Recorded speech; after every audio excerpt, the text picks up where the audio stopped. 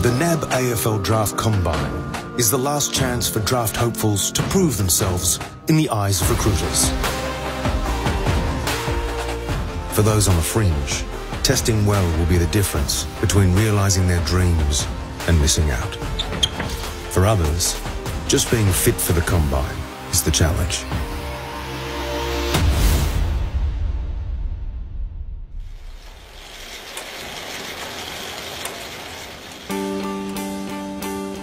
It's been 19 weeks since the surgery and yeah, it's starting to look good. I lost a lot of muscle after surgery, and so it's pretty good seeing it starting to come back. Here we've got the medial repair there. This one on the top is where they got the quad graft to put in as my new ACL.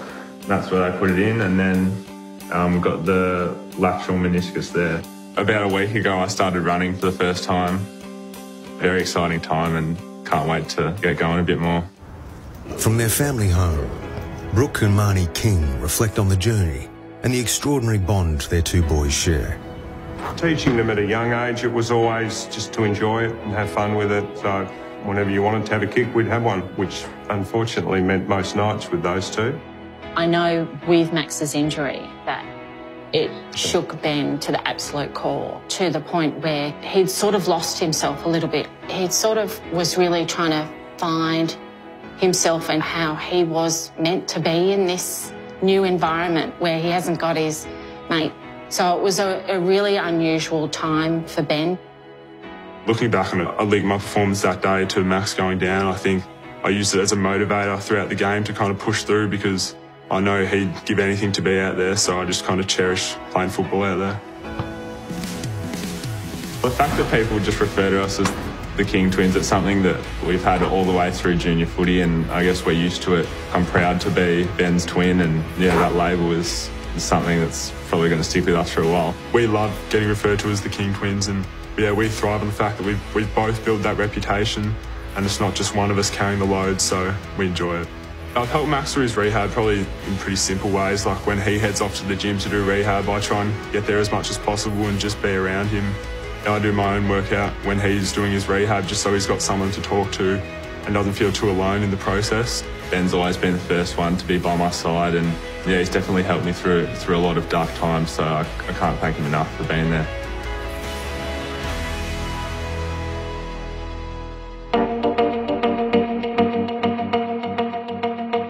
Meanwhile, Jack Bytel is deep into his own rehab. Whilst his elbow is healed, his back is worsened. He is now in a race to recover before pre-draft medical testing. Coming into the year, I had a good pre-season, solid pre-season, and then kind of had a bit of back niggles. I never thought anything of it, and then one night at Vic Metro during training, my back got a bit tight, so they just sent me to get a scan, and yeah, got the scan and it come back with back stress fractures. I've got it taped up right now, it's a bit stiff, but yeah, that'll all come good. Now with my bulge disc, it's going to take time, and I've come to realise that. Jack finished school at Maribyrnong College last year, though the school remains open to him as he works through his injury and processes the challenges of his draft year. People here are probably the best people I know, in terms of they've always got time for you, and you can always come back to them, so that's what helps as well. Jack knows his best is good enough. Before playing with injuries, he produced a stunning 37 disposal game as captain of Calder and kicked a match-turning fourth-quarter goal. It's probably something I hold my hat on.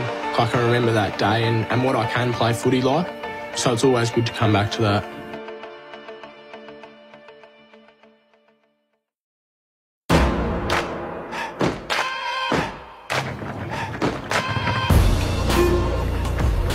The National Combine is an information sharing exercise so that we can test the players physically and also mentally to be able to provide the AFL clubs with all the relevant information so that when they go to the draft they can be armed with what's necessary to make really informed decisions.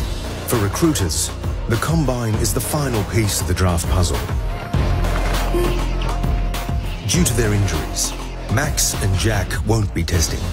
I was pretty disappointed knowing I can't do it, as it's something you see as a young kid and you're like, I want to do that, and I had my sights set on it for a while. With my back, I've learnt with resilience and all that to take the good with the bad, and it's out of my control. They're long days and it's pretty tough just sitting around and not doing much all day, but that's just a part of being injured, and I definitely won't be too jealous when they're running a 2K time trial tomorrow. But they watch on as Ben and Sam are put through their paces. 81. For his size, Ben King's athleticism is striking. To be able to jump and run like they do, it's pretty special, so I think he did real well in his 20 metre for a big fella.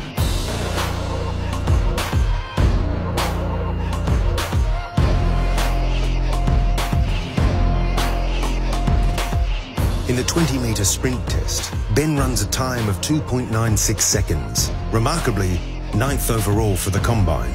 For a player over 200 centimetres, this is deemed elite.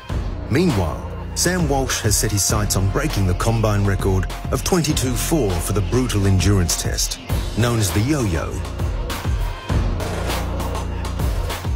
One by one, his opponents fall away, until only Sam remains.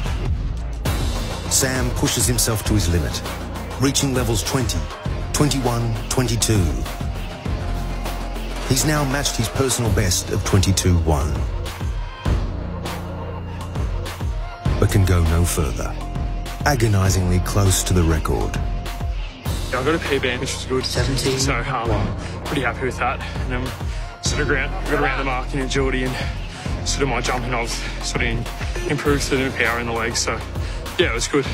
It's been pretty grueling, like mentally more than physically, just with club interviews and media interviews and stuff. So it's good to get out here and have a run.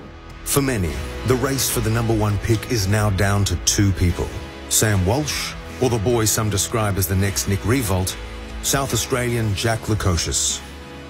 I think there's about 10, 15 guys at the top of the draft who are, who are definitely deserving of having their name read out really early, and I'm sure whichever club has the first pick, they're going to get a really, really good player and a good person. The tests are over. The matches are complete. From here, there is nothing left to do but wait.